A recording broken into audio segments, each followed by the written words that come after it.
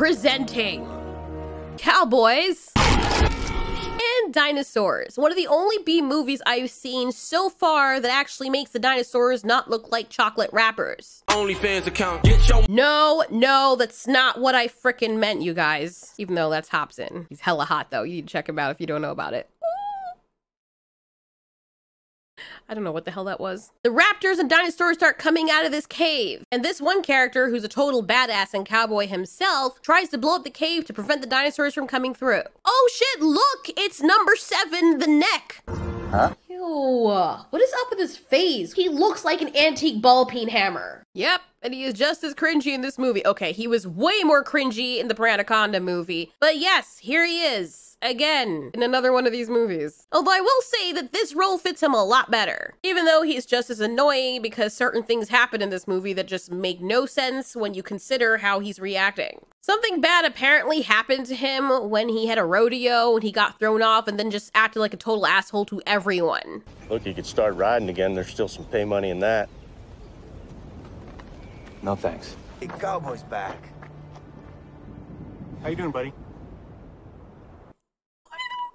So freaking rude to everyone. That's how he is in this entire movie to the rest of the town, who are just so happy to see him. Nobody cares that he fell off a fucking bull. Everyone's like, oh my God, Val, you know, it's good to see you, brother. How are you doing? You know, it's good to have you back, man. Hey, you want to get back on the saddle? They're not like, haha, look what happened to you. You're a loser. You left the town. Haha, hee hee. Even though it's not that freaking funny. No one treats him like this. And he's just a total asshole to everyone who talks to him. I mean, what is with this guy? Like, can't he get a role where he's just freaking normal? He takes everything to the umpteenth level. He has to either be a douche and be surprisingly overly douchey, or he has to be a total smoldering, brooding weirdo and then be totally rude to everyone just because. Like, what is your problem? Oh yeah, and then apparently he like beat his girlfriend or something like that and ran off. Anyway, the townspeople try to tell him that there was some major accident up in the mining area. People were attacked by some animal, but we all know those weren't some ordinary animals. Those were Jurassic Park creatures. Of course, we gotta get the girls. We got to have the girls taking off the clothes. They all go down to the lake to enjoy themselves, and of course, someone's creeping on them. Sheriff all day?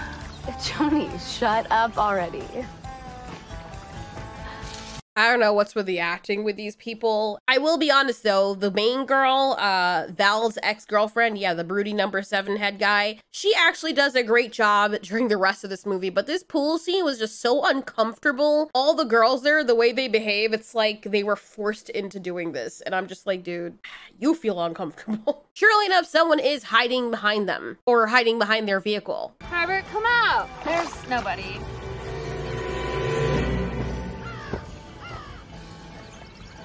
Hey, ladies. I'm covering my cock so you can't see my heart on. I just had spine on all he is. Why does that guy look like that? Holy shit, man. She's like, don't creep on them like that. You're so silly. I have no problem whatsoever that you're all up in their flappy flaps. God damn. Asses. I need to get laid.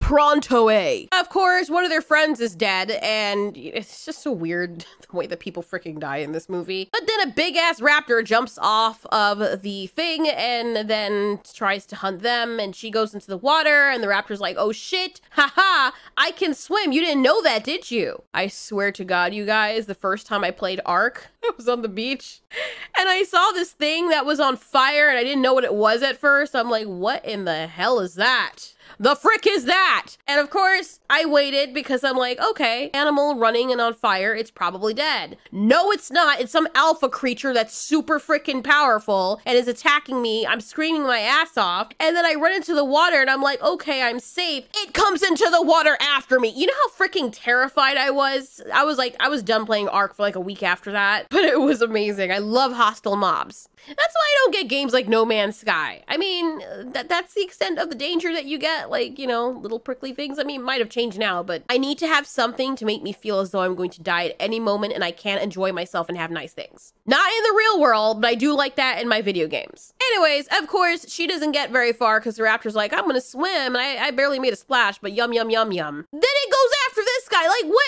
in the why is it going after everyone and killing everyone? That's the main thing. The raptors and the dinosaurs in here don't actually kill to eat. They just kill to kill, and I'm like, why though? if you were all down there and starving for all this time or not having the best version of what meal you'd like, doesn't it make sense to, like, you know, carry as many of these back down as possible? Also, maybe you can tell me, is this supposed to be Tennessee or Texas or someplace? I didn't look at the license plate, but usually you don't see mountains, so, you know. All I know is that Texas, for the most part, is just flat. It is brought to the attention of the sheriff that there have been some attacks on the miners. This guy has seen it firsthand, and he's trying to tell him, look, they're freaking lizard-like things that came out of the cave that you told us to dig that are now attacking everyone. Of course, this girl is in charge of the whole operation because her boss is telling her that she needs to get it done, and she has horrible acting too. Completely insane. I just feigned anger. Did I do it right? This girl on the left, she was a little bit shaky first with her acting, but she actually cleared up quite a bit, and I am actually really impressed with her acting skills. See, she has history with him, number 7 ball-peen hammerneck. People's faces are actually shaped like upside down triangles. She's obviously uncomfortable with him being there because apparently he had hit her or something a long time ago because of the accident. I don't know what happened. They don't go into too much details, but if you get thrown off by a bull and you're upset because you got thrown off by a bull, and then your like first instinct because you're sad and scared that you almost died is to slap your girlfriend, I mean, I don't really know what to say about that. Unless it's done in fun, like unless you want to get rough and just enjoy yourself. I mean, it could have been one of those cases where he was so upset about what happened, they were making pretend, and he's like, honey, just pretend that, you know, you're me and I'm the bull. See, responses like this are why people sign consent forms now. As cringy as Christian gay, as cringy as Christian gay, great!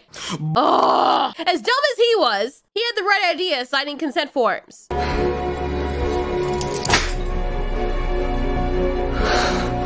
There needs to be a freaking safe word for these things, and there needs to be consent forms, and there shouldn't have to be, which is what makes it freaking sad.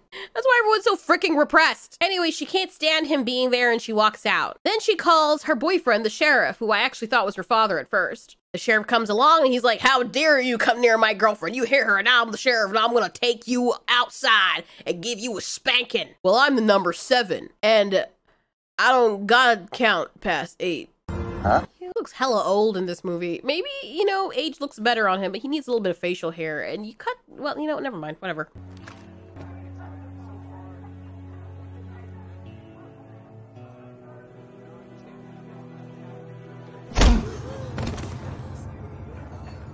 Okay, so you decide to sucker punch the sheriff. That will really help you out. You're gonna go far, boy. You just got back here. Just to be clear, number 7 headneck left the area, left his girlfriend, and so she hooked up with the sheriff. The sheriff didn't take her from him. She decided to go with the sheriff because old bony neck there, he left. Why is he so mad? I mean, I get that the sheriff had a gun and he was like, yeah, don't pull a gun on me unless you intend to use it. Like, bitch, this is the reason why you probably had the gun in the first place, but whatever. Grandpa and his granddaughter are about to get it, well, I mean, I don't know, guys. What does it look like to you? Roar! Dinosaur shows up right behind him.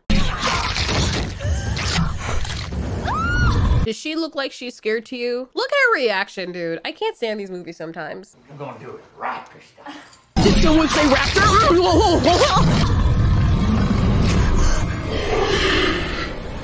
Yeah, let's, okay, honey, with horrible acting skills. And okay, people, with horrible writing direction. Why would you have her just stand there? Is there not a bathroom you can lock yourself in? Wow. The two of them end up dead. And then this guy's in jail because he was an idiot. Meanwhile, his ex-girlfriend is sitting there crying because she did love him. You know, you can always make up after someone, you know, there are extenuating circumstances where that would be allowed. But, you know, especially if you like it.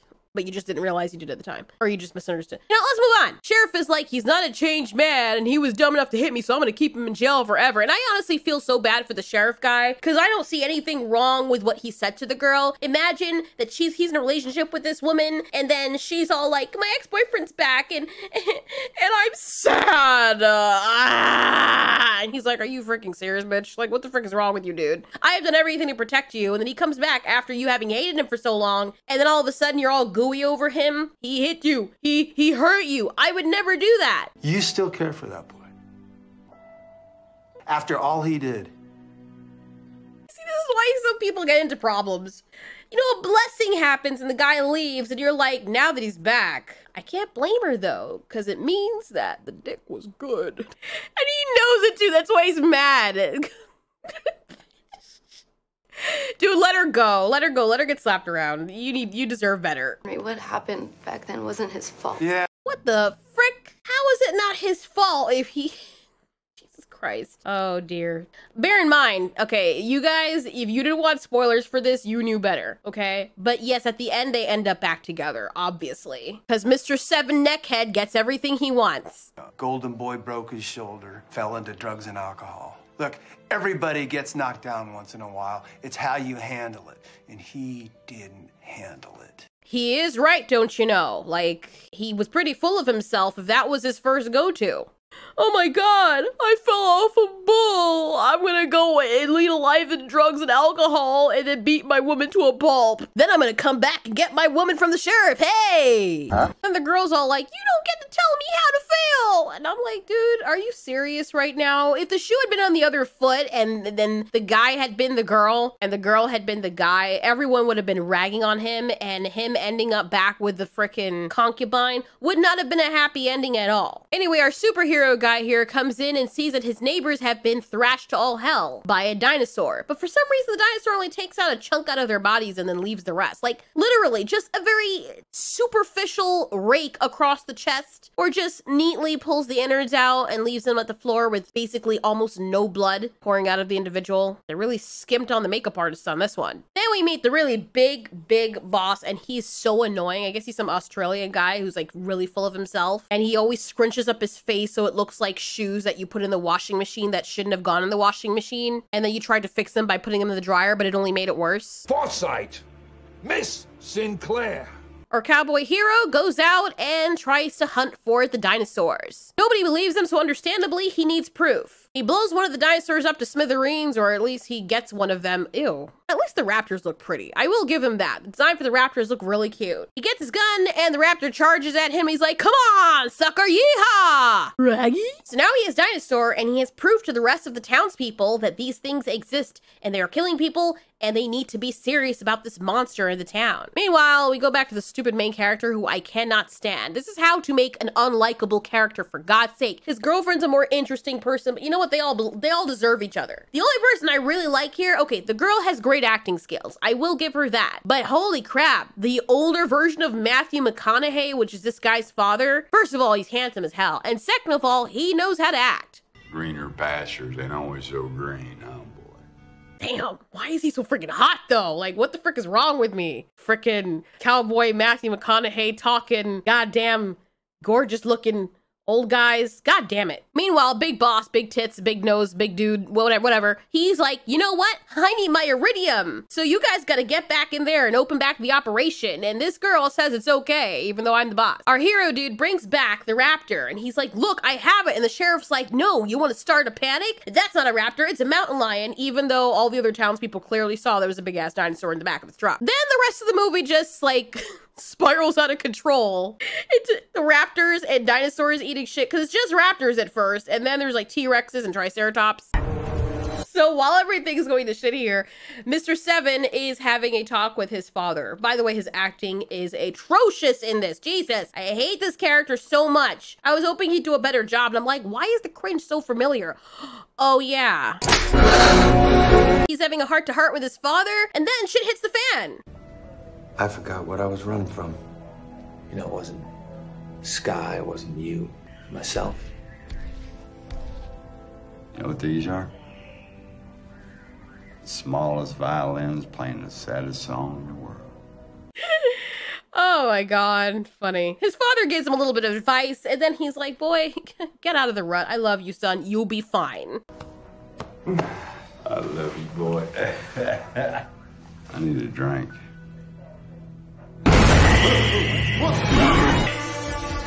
Whoa, I don't like this at all. I love his reactions. I love how he's like, later on, he's like, this is not fun. Yo, what is such a great actor doing in this stupid movie? Oh my God, I love it. And no, it's not just because I'm crushing on him. It's because he's actually a really good actor. If he wasn't a good actor, trust me, my handsomeness radar would just go out the window because I would be so blinded by the freaking cringe just wafting off the person. This guy has no cringe whatsoever. Total 10 in my opinion. Then comes a mother freaking T-Rex. The group must survive and they all bump together and then a whole bunch of crap happens. And then we get an interaction when Sky's left by herself and the rest of the restaurant people are now dead. And of course, guess who comes in to save the day? Val does. Yeah, you're real inclined to listen to that sheriff, ain't you? Why did you leave me? What is wrong with you? 3 years and you just come waltzing back? What did you honestly think was gonna happen here? What? What? I hate you! I hate you! I hate you! I hate you, Val! I hate you! Why? Aww. I actually feel really bad for her. She did such a great job with that. Honestly, she probably just had a breakup recently and she was like, you know what? I got this. I don't gotta act. Anyways, the sheriff gets ripped off by this guy and he's like, I'm gonna take your van even though I offered you some money to help me, but see ya, you're an idiot. Val, of course, gets to punch the sheriff and be like, you're no longer in charge. By the way, you wanna know how bad this actor is? His father comes in to save the day and this is his reaction. Not bad, huh?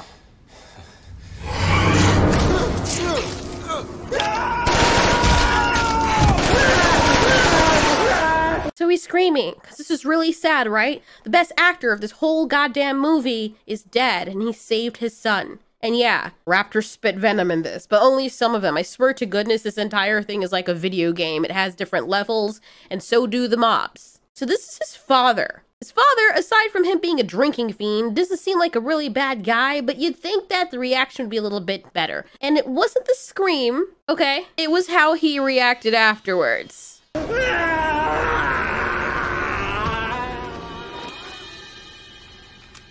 Oh, darn. I'm sorry, Dad.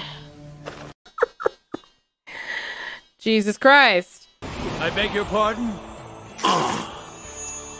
God damn! A whole bunch of people die as they are being chased by the dinosaurs, the T-Rex and the raptors all together. You know, I keep wondering though, that horse was left out of every building while these people went around, or while Val, or number 7 neck guy, went around and was getting a whole bunch of supplies. The raptors somehow end up in the buildings, but they just walk right past the horse, the nice tasty horse, just to go inside and kill the humans. Wow. Our hero unfortunately dies, because the girls don't know what it means to cover someone even though they have 2 guns. Val rides a freaking triceratops by stabbing it in the freaking neck, and it's just totally fine, and the poor model's legs are going inside its stomach. Then the T-Rex chases the triceratops off the cliff and they die. And then they're like, oh, this is such a happy ending, but look at their reaction at the end. I'm so sorry that I hurt you. Oh, that makes everything okay, I'm sure. Now that I've saved the day, right? And I rode a triceratops and felled a T-Rex and beat a whole bunch of dinosaurs and got back on a horse to save you. Everything's A-okay. Watch, I'm gonna slap you next year too.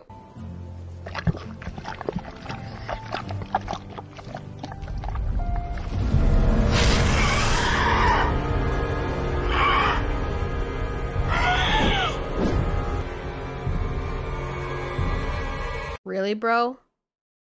There is a fucking dragon hovering over you. No mind the dinosaurs. Now Satan's pet itself is flapping over you people. And all you can do is be like, let's finish this kiss real quick, honey. No need for concern. You goddamn idiots. They just ruined it with that ending. Holy shit. You know what? I've had enough stress for today. I'm feeling so fine right now. If you want to watch this movie for yourself, you guys can buy or rent it on YouTube. It is right up there because YouTube makes it available for us. Unless you guys have a better idea. Otherwise, you can head on over to Tubi TV and support them by watching the commercials, because Tubi TV is like the next cable television on the internet. See how smart they're getting with that stuff? Thanks so much for watching. This has been Ultiori. You ask, we answer.